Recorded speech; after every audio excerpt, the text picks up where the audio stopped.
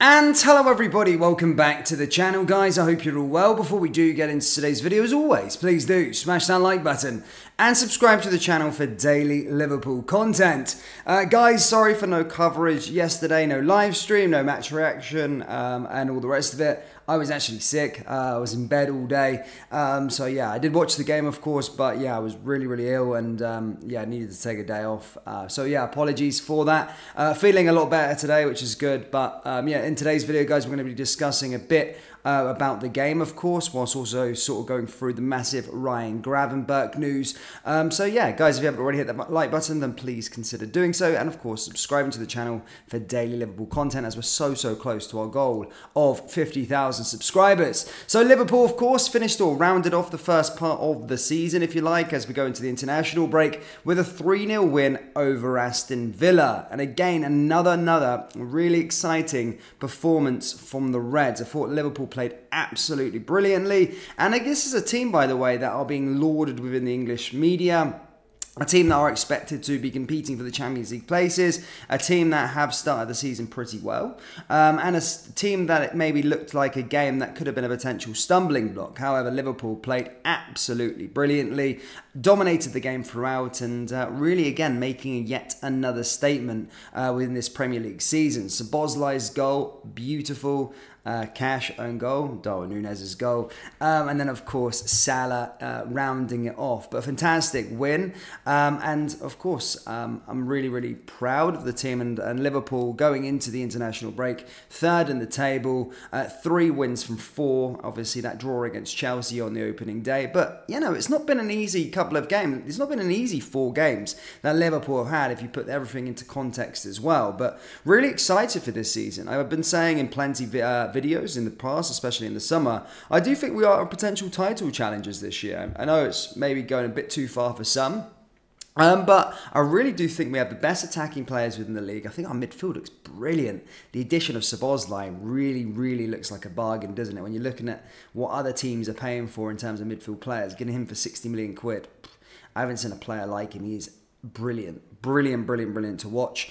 McAllister as well. So yeah, everyone yesterday as well. And in terms of going into the game, we didn't know what to expect. I know I did in the match preview, I said about Matip and Joe Gomez. Joe Gomez was absolutely brilliant.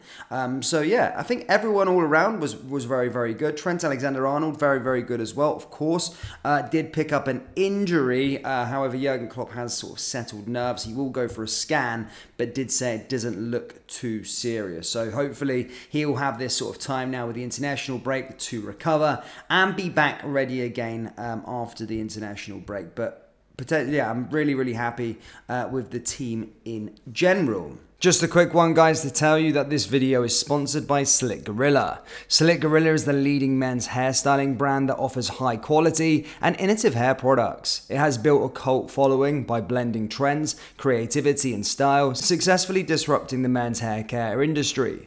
They are offering all LFC News viewers 15% off all their products, so do browse the collection by going down into the link in the description. Anyway, let's get back into today's video.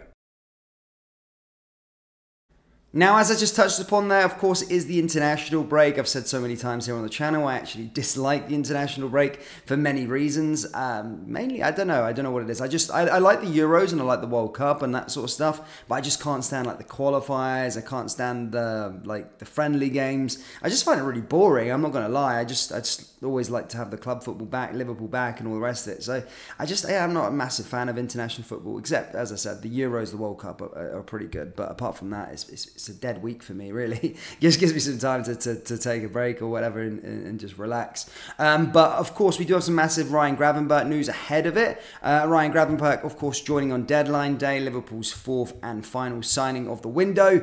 And the big news is that he has indicated to the Netherlands head coach that he does not want to join up with the Netherlands and wants to focus on Liverpool during the international break. So will not travel now to Holland. He wants to stay behind with his new teammate, bed himself himself in and get ready for the next part of the campaign. So yeah, they announced that earlier on the national side, basically said Ryan Gravenberch will not be available for the September break.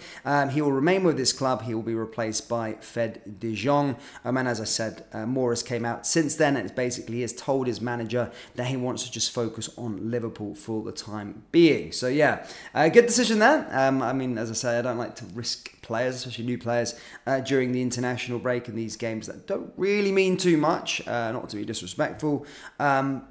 But yeah, it's a good decision for him. But big news as well. And as I said, hopefully he can bed himself in, get ready to go for that first game back after the international break. So yeah, fantastic stuff to hear there with regards to Ryan Gravenberch. How it's not always the case. We have got a handful of players representing their nation over this week, of course. And we will keep you up to date with the Liverpool players in action. Of course, there's a handful of players. I don't know if we've got any England representatives, I'm not sure. But you know, Andy, it's Scotland. You've got all the other players like Van Dijk's and stuff like that going away. So we have got quite a handful of internationals, and we'll keep you up to date with all of their sort of progress whilst they are away with their nations over this week. But in other sort of stuff as well, just to go through, I am going to go through a bit more of a deeper dive in the game yesterday in today's second video. But yeah, I will go into a bit more detail a bit later on. But also as well, Katie Gordon played his first game for Liverpool in 19 months. Do you remember the name? Yes. Katie Gordon, a player that was lauded within the sort of Liverpool youth ranks. And as I said, went out for injury for a very long period of time. 19 months he's been out, especially for a young boy. That's a very long time. Sidelined since February 2022. But basically came on as Liverpool under-21s taken on Middlesbrough under-21s. They did lose on the day, of course, at the XA Training Centre, but it's good to see him back again after such a long period out with injury.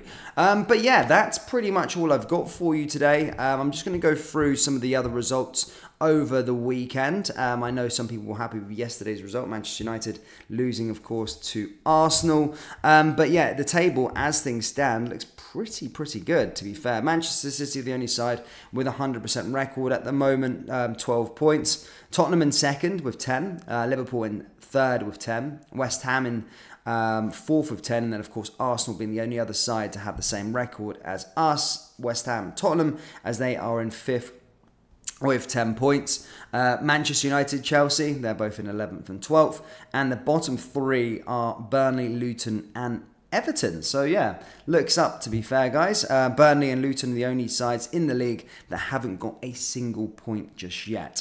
But anyway, guys, do let me know your thoughts on the weekend. Do let me know your thoughts on Ryan Gravenberch's decision to stay with Liverpool. And just generally, let me know your thoughts on, on how you're feeling about Liverpool going into the season, as I say in the comment section below. That does bring us in today's video. As always, please do smash that like button and subscribe to the channel for daily Liverpool content. Remember to check out our channel sponsors, Slick Gorilla. They are offering all LSE News viewers 15% off all of their products. So as I said, browse the collection by going down into the link in the description. And yeah, get 15% off all of their products. Thank you guys, and I'll see you all next time. Take care. Peace.